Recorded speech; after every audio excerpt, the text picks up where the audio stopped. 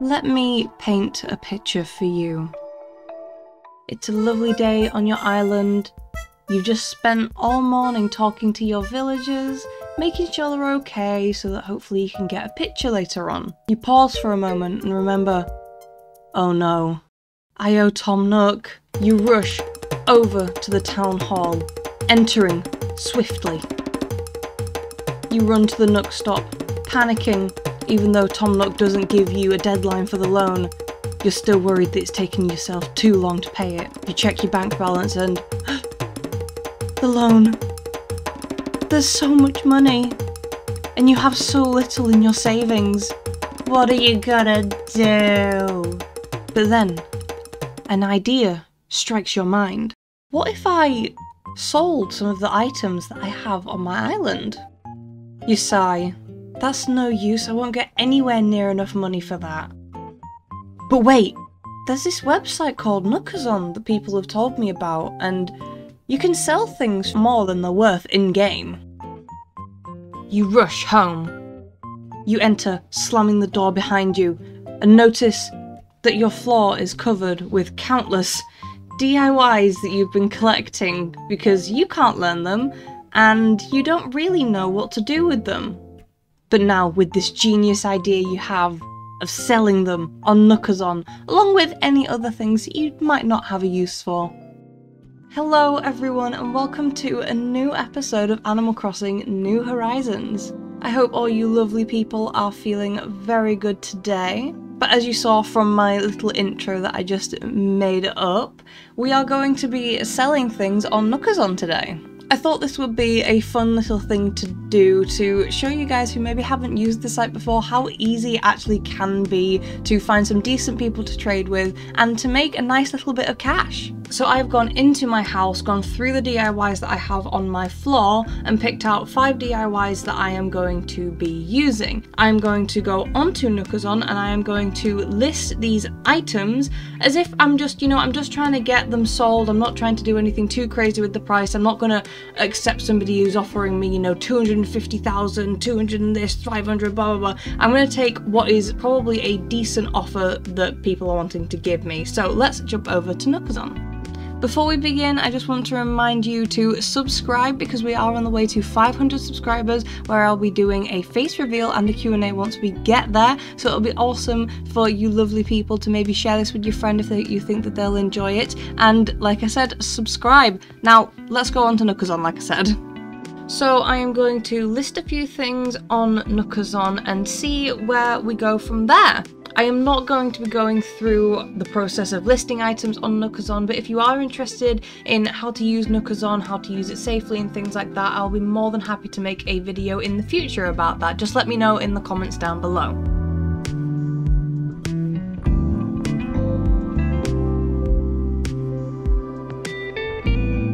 Okay, I only managed to just put on my second item. Someone here has already offered me 2,000 bells for my wooden chair DIY recipe. As I say, I'm not wanting to completely gut people out for this item, so I am going to accept and I am going to send this person a DIY. I'm going to send this person a dodo code. So let's jump back over to Animal Crossing and I will get a dodo code and invite this person over here.